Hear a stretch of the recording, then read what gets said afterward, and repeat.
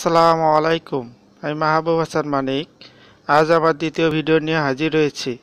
আজকে দেখাবো ডল স্টার্টারে কিভাবে কন্ট্রোলিং কানেকশন করতে হয়। আশা করি ভালো লাগবে। হ্যালো ভিউয়ার্স, দেখতে পাচ্ছেন ডল স্টার্টার করার জন্য যা যা ইকুইপমেন্ট প্রয়োজন তার সামনে আছে। একটি ওভারলোড ব্রেকার, একটি এনসি পুশ সুইচ বা স্টপ সুইচ, একটি এনও পুশ সুইচ বা স্টার্ট সুইচ, একটি এলএস এর ম্যাগনেটিক কন্ডাক্টর, এটির কয়েল ভোল্টেজ 220 ভোল্ট থেকে 240 ভোল্ট, এটি কিলোওয়াট 18.5।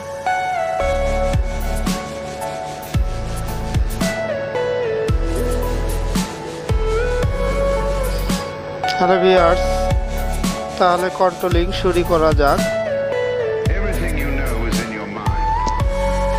কন্ট্রোলিংটি 220 ভোল্ট দিয়ে করব। এজন্য ওভারলোডের অক্সিলারিতে 13তে লাইন দেব।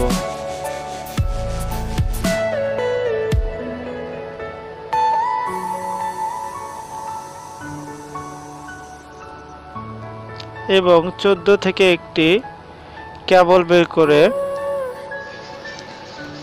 ব্রেকারটি যখন অন অবস্থায় থাকবে তখন 13-14 এনসি থাকবে এবং অফ অবস্থায় 13-14 এনও থাকবে।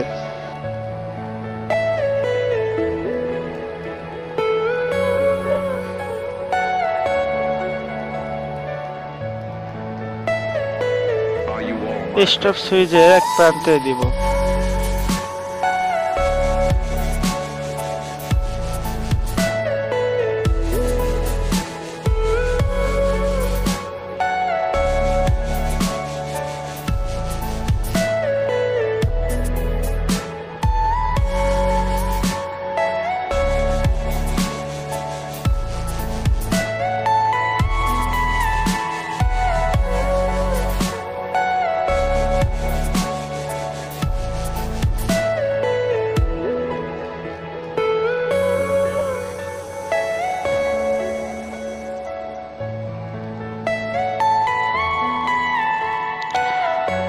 অন্য প্রান্ত থেকে একটি কেবল বের করে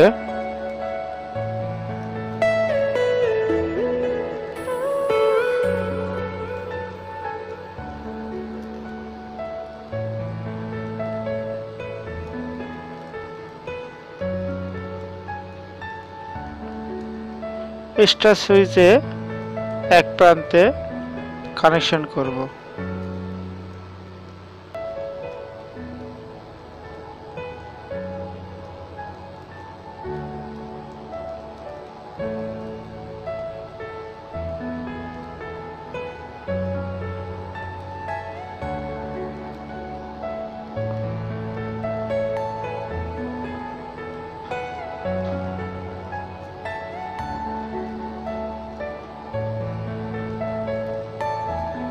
দেন স্টার্ট সুইচের আরেক প্রান্ত থেকে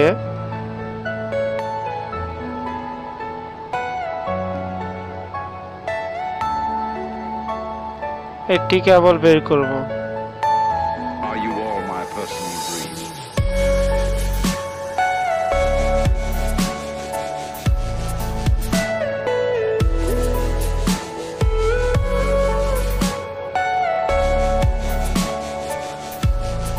বের করে ম্যাগনেটিক কন্ডাক্টরের A1 এ দিব।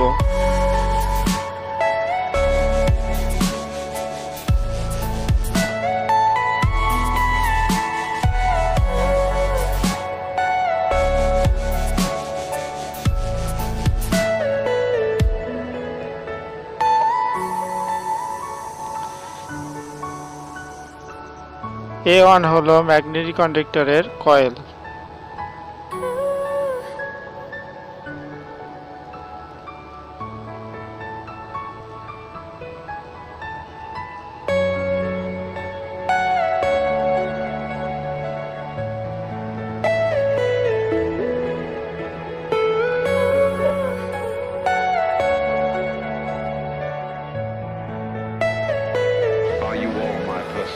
A2-তে সরাসরি নিউট্রাল সংযোগ করব।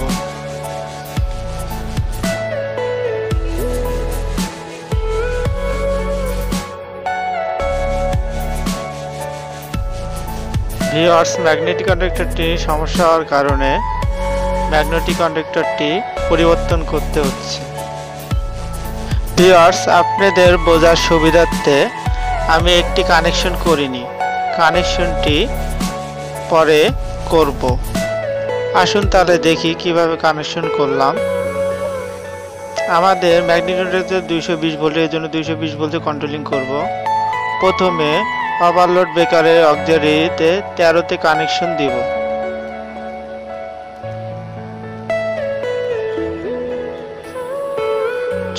থেকে একটি কেবল বের করে সরাসরি স্টপ সুইচ এর এক প্রান্তে দিব,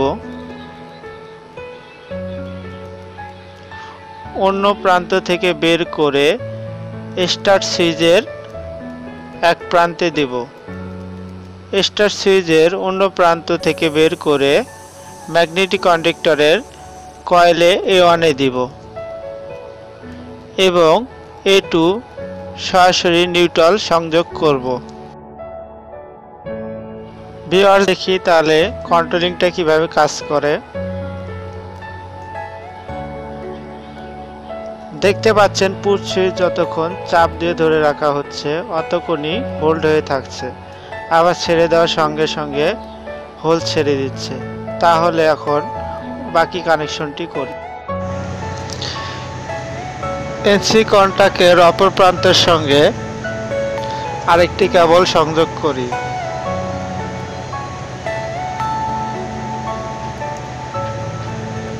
কেবলটির অপর প্রান্ত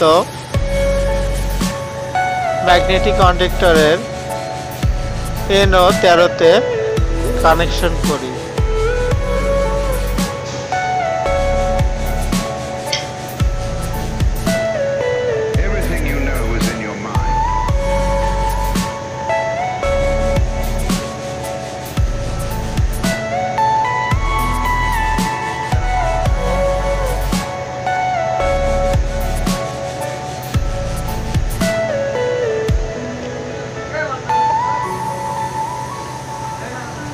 এবং আরেকটি কেবল নিয়ে 14 থেকে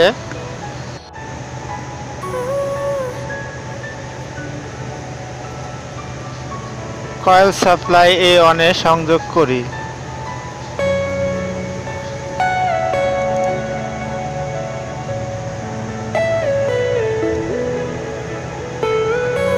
এনসি কন্টাক্টের অপর প্রান্ত থেকে আরেকটি কেবল নিয়ে ম্যাগনেটিক কন্ডাক্টরের NO13-তে দেই। 14 থেকে আরেকটি কেবল বের করে ম্যাগনেটিক কন্ডাক্টরে A1-এ দেই। সুইচ চাপ দিলে ম্যাগনেটিক কন্ডাক্টরটি হোল্ড হবে, হোল্ড হলে ম্যাগনেটিক কন্ডাক্টরের NO-টা NC হয়ে যাবে। তখন সুইচ চাপ ছেড়ে দিলেও ম্যাগনেটিক কন্ডাক্টরটি হোল্ড অবস্থায় থাকবে। স্টপ সুইচ চাপ দিলে স্টপ হবে। দেখতে পাচ্ছেন কন্ট্রোলিং শেষ। এবার আমরা চালিয়ে দেখি কিরকম হলো। দেখতে পাচ্ছেন অন সুইচ চাপ দেওয়ার সঙ্গে সঙ্গে ম্যাগনেটিক কন্ডাক্টরটি অন হয়েছে এবং যখন আমরা স্টপ সুইচ চাপবো তখন অফ হয়ে যাবে। দেখতে পাচ্ছেন ভিউয়ার্স, অফ হয়ে গেছে। আবার চাপ দিলাম, চাপ দেওয়ার সঙ্গে সঙ্গে অন হয়ে গেছে। আবার স্টপ করলে স্টপ হবে।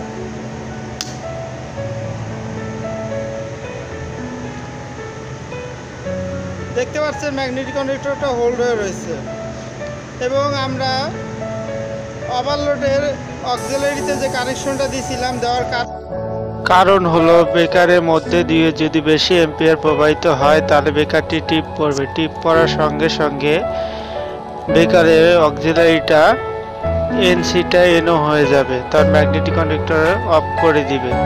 এবং সঙ্গে আরেকটি যে অক্সিলারি কন্ডাক্টর আছে, আপনারা চাইলে এটা নিয়ে PLC-তে ফল্ট শো করাতে পারেন।